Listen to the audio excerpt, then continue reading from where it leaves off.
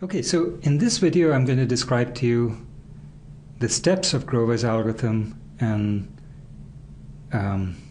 why it runs in square root of n steps. And then it won't be clear to you how we actually implement the steps yet. So in the next video I'll show you how we actually implement the steps. Here's the problem again. We are given a table with capital N entries, one of which is special, and we want to find that special entry. Okay, so there are two steps to the algorithm. The first is called phase inversion. So let me assume that the special entry is x star. So f of x star equal to 1, that's what we are looking for. So at any given iteration of the algorithm, so the algorithm will work in a number of iterations. And actually the number of iterations is going to be square root of n.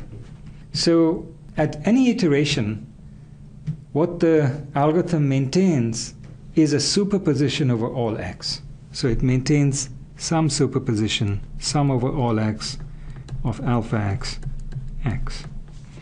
Now as you can imagine, initially we have no idea which value x we are looking for. So initially all these alpha sub x's are going to be equal and equal to 1 over square root of n.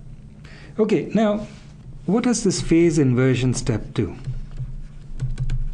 What it does is it changes the superposition like this. If x is not equal to x prime, if x is not the special element, then it just leaves it alone. But if x is the special element, then it inverts the phase. So it replaces it by minus alpha x star x star. Okay, so let me show you what this means pictorially. So let's say that this is our point x star. So that's the amplitude of x star. That's x star minus 1. That's x star plus 1. So what happens here? Well, that's x star plus 1. That's x star minus 1. And so all this and this is left unchanged. What happens to this one is that it gets inverted. So instead of this amplitude, now we replace it by that. Okay, so whatever it was, we take minus of that. Okay, so that's the first operation. The second operation is called inversion about the mean. So again, we start with a superposition sum alpha x x of all x. And now, what does this inversion about the mean do? So we let mu be the mean. So it's summation of alpha x divided by n. So it's just the average value. It's the average value of all the amplitudes. So here, I don't know what it looks like. Maybe just eyeballing it, possibly that might be the average. So now what we do is we flip the amplitudes about this mean. So what does it mean to flip it?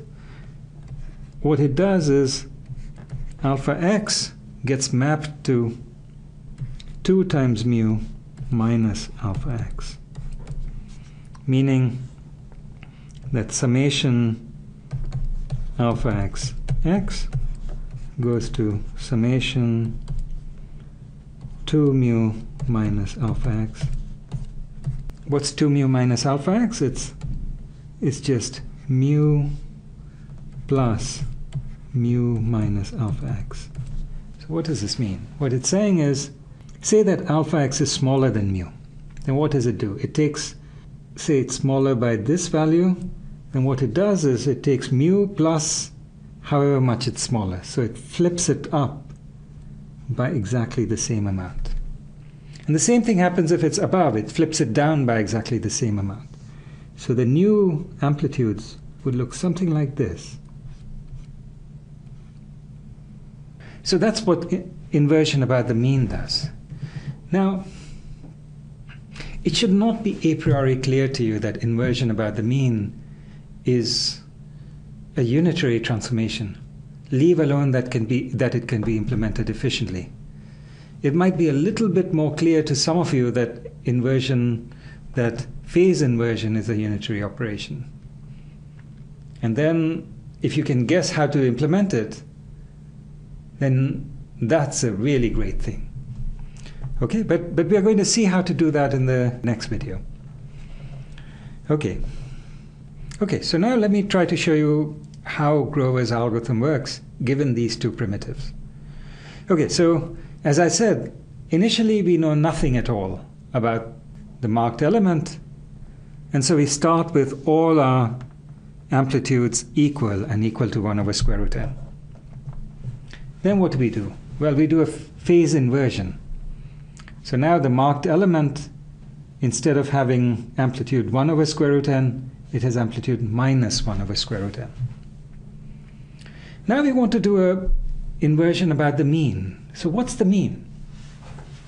Well, it would have been 1 over square root n if we hadn't done the phase inversion. What the phase inversion does is it lowers the mean just a little bit. Okay, so what happens now when we invert about the mean?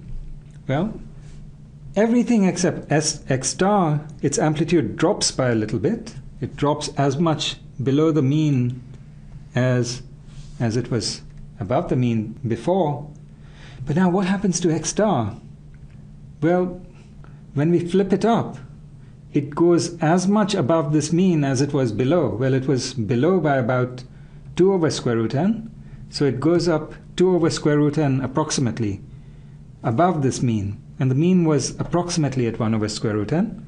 So x star got its amplitude increased by about 2 over square root n in these two steps. Right? It increased from 1 over square root n to 3 over square root n, roughly. Okay, so now how do we proceed from here? Well, since this works so well for us, what we're going to do is just keep doing these steps over and over again. What I claim is that if we do these steps over and over again, we just, if we do phase inversion followed by inversion by mean, each time we do this, we increase this amplitude of x star by about 2 over square root n. So assuming this is the case, we'll go to 5 over square root n, 7 over square root n, 9 over square root n. We just keep going this way, and in roughly square root n steps, we'll have increased this amplitude to about 1 over square root 2. At this point, if we were to measure the chance that we see x star, the needle in the haystack, the marked element that we are looking for, is roughly 1 over 2. It's the square of this amplitude. And so then we are done. In roughly square root n steps, we'd have found the marked element. So now let's, all this was slightly approximate, because we were sort of assuming that the mean is not really decreasing that much, that we really get an improvement of 2 over square root n at each step. So let's rigorously justify this. Okay, so to rigorously justify this, let's try to figure out what's the amplitude of the rest of the elements when the needle has amplitude 1 over square root 2. Well, then there's 1 over square root 2 amplitude to be distributed among basically n other elements. So each of them has amplitude at least 1 over square root 2n. It's actually 1 over square root 2n minus 1, but it's at least 1 over square root 2n. So now, at this point, how much improvement are we making per step? Where by a step I mean phase inversion followed by inversion about the mean. Well, here's how to think about it. So let's draw a picture. So at the start, we have everything else And then we do a phase inversion on the needle. There's everything else. And what's this amplitude? We know that this is greater than or equal to 1 over square root 2n, right? So as long as we are running the algorithm, we know that these amplitudes are at least 1 over square root 2n. And so when we do an inversion about the mean, how much do we increase this amplitude? Well, we are doing an inversion about something which is very close to 1 over square root 2n. So the improvement per step is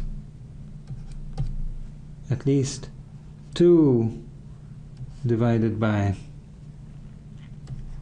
square root 2n, which is square root of 2 over n.